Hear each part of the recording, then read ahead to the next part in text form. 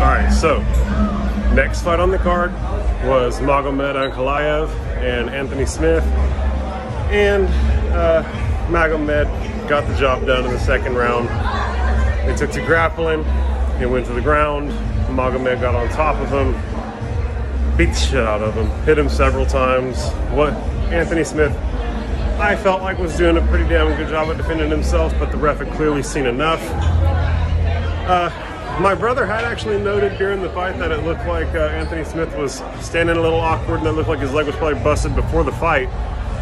And as it turns out, he actually broke his leg in the first round, early on in the first round. And so he was pretty much compromised the entire fight, which is a bummer. You don't ever want to see something like that happen to a guy like Anthony Smith. He's a good dude, you know, great guy, great competitor. And so bummer way for it to go. But at the end of the day, second